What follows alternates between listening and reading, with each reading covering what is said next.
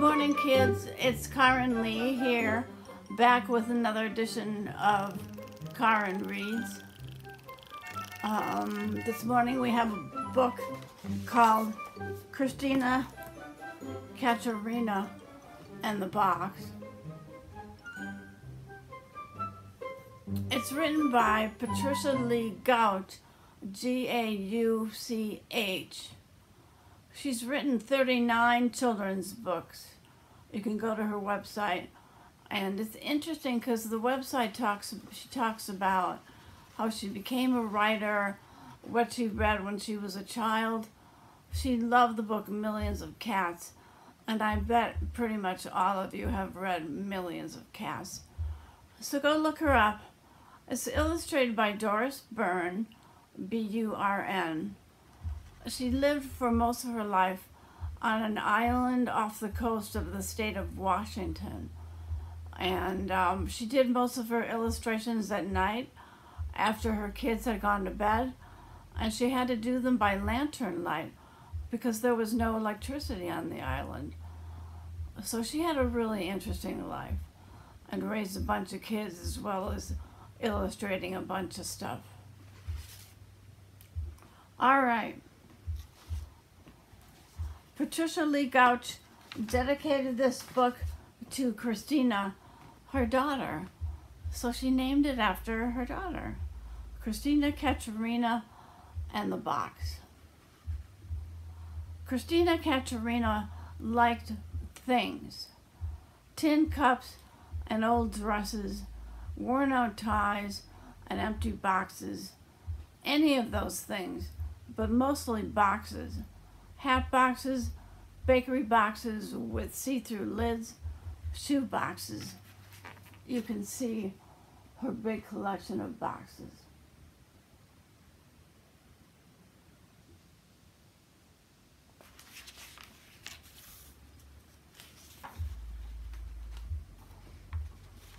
Best of all, she liked big boxes, so she was happy indeed one sleepy summer day when even her sometimes friend Fats Watson was out of town, to see a truck deliver a great tall box.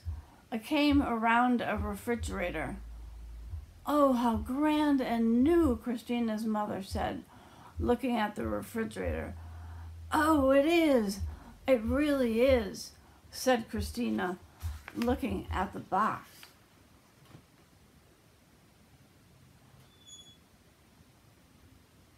That's a big box.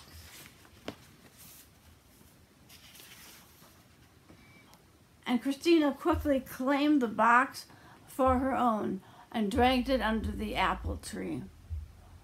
To Mother, who was very neat and tidy, it seemed that boxes were for basements or trash barrels, not for front yards under apple trees. But she decided that it couldn't hurt. It couldn't possibly hurt for one day or two to have the big box in the front yard there under the apple tree.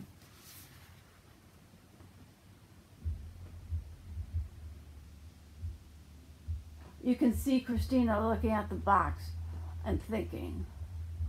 You'll see what a great imagination she has as we go through the book.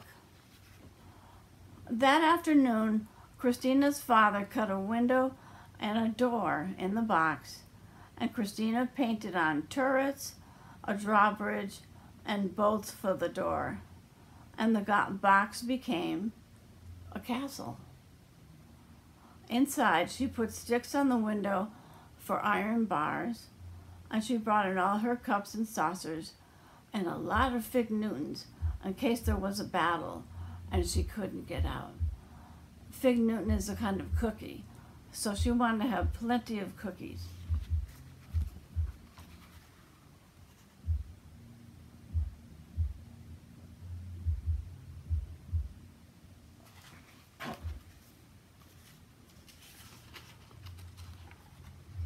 For 2 days, she and her bears lived and played in the castle peacefully.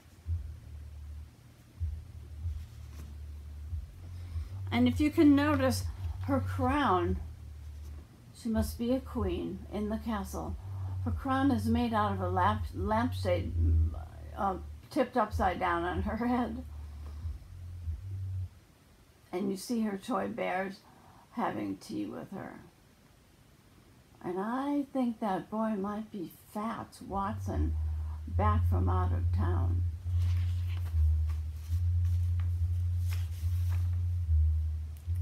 Until Fats Watson came home. He sneaked into her castle while she was out to lunch and ate all her fig Newtons. And she locked him in until he hollered, "I'm sorry," 15 times. When she finally let him out, Fats gave Christina's castle a kick, and over it went, smack on its side.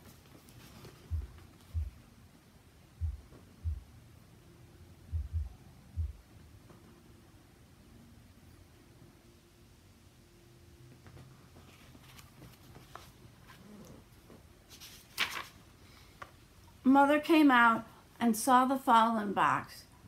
"I see that's the end of the castle, Christina," she said with a smile, and started to haul it away. "But that's no castle," said Christina, hauling it back again. "That's my clubhouse."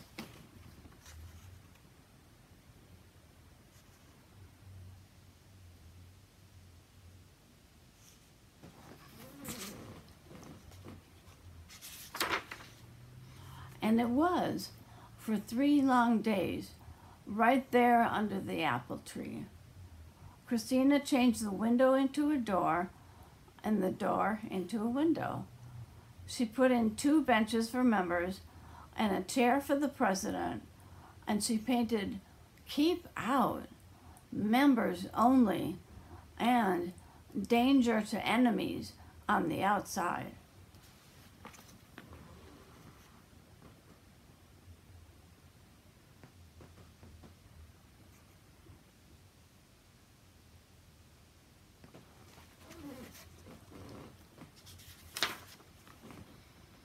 And she let Fats join. Then they met in the clubhouse, which was very dark when the door was closed and very secret. And they spit on a nickel and swore to be friends forever, and they were.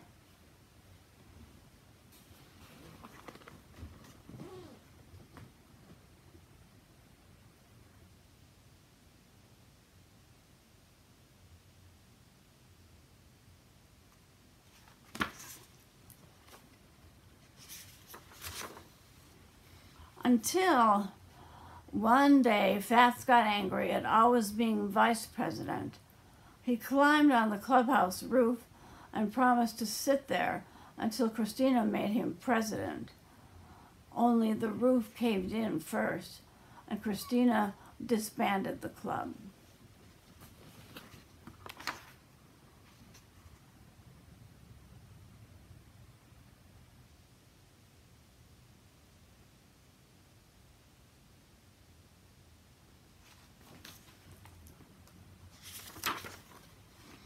When Mother saw the sat-in box, she brushed her hands together. Now she would have her nice, neat yard. "Well," she said, "that is the end of the clubhouse," and she dragged it toward the street. "That's no clubhouse," said Christina, tucking it back again.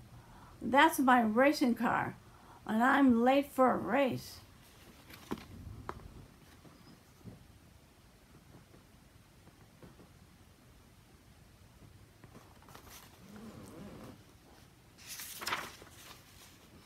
Before speeding off, Christina put the top on the bottom, turned the window into a cockpit, and on the sides painted 2 magnificent curling silver horns, which she blasted at Fats every time she rounded the apple tree.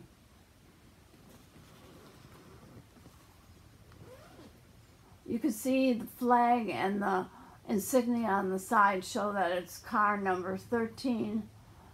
It says, "Go Man Go," and she named it Tiger. She's got a racing hat on.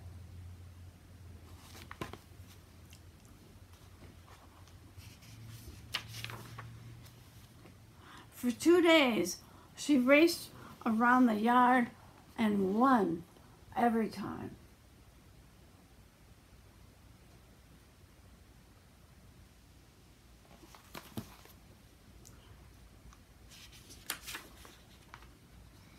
Until Fats said he'd take a look at the motor, that it didn't sound quite right.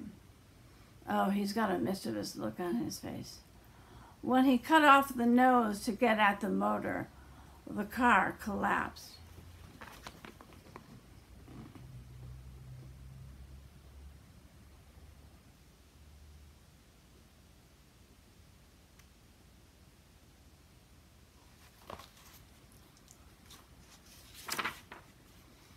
Christina's mother was relieved. Well, that is the end of the racing car, she said, and she pulled the cardboard toward the trash barrel. But that's no racing car, said Christina, pulling it back again. That's the floor of my summer mansion, and I'm going to have a ball. And she did, right there under the apple tree.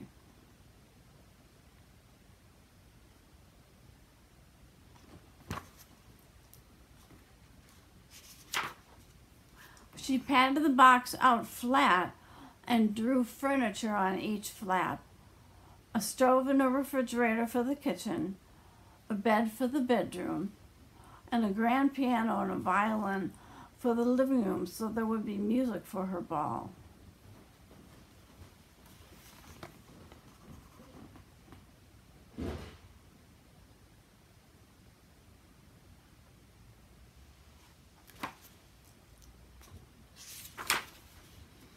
Then she and her bears and Fats dressed up in gowns and high heels, and they invited kings and queens and some presidents and one vice president to come. And everybody came, and they danced and danced until their feet hurt and they had to take off their shoes.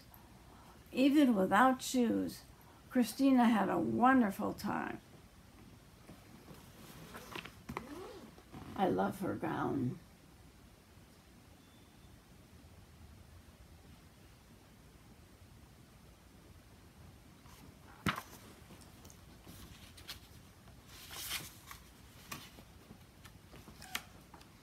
Until Fats decided the floor needed scrubbing.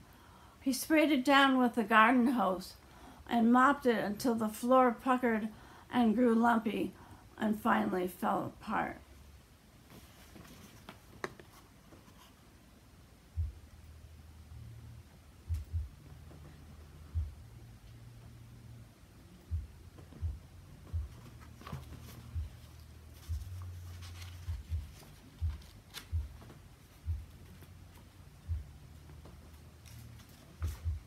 When Mother came out a little later and looked at her front yard, she shook her head and said, "Well, and then, is this the end of your grand floor?"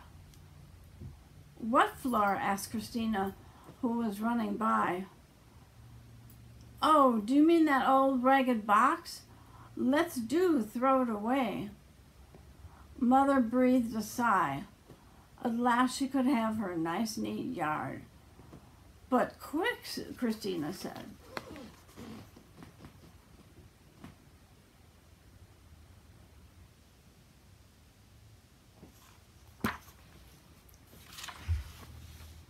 Fat's mother got a washer and dryer today, and he's bringing 2 ships down now.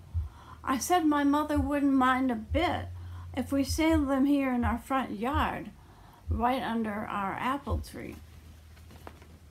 There's Fats with 2 new big boxes.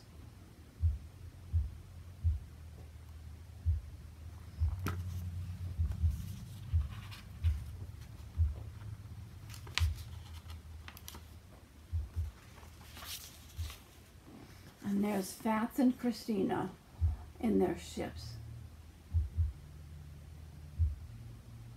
So she's a girl with a lot of imagination. And she had a lot of fun with 2 empty boxes, 3. You probably are having to use your imagination during these days to create all kinds of imaginary scenarios, all kinds of imaginary stories. So I hope you are doing that. I hope you're creating some interesting things together and finding ways to pass the time besides watching me and hanging out with me. Okay, good to see you today. Take care until next time. All right, bye-bye.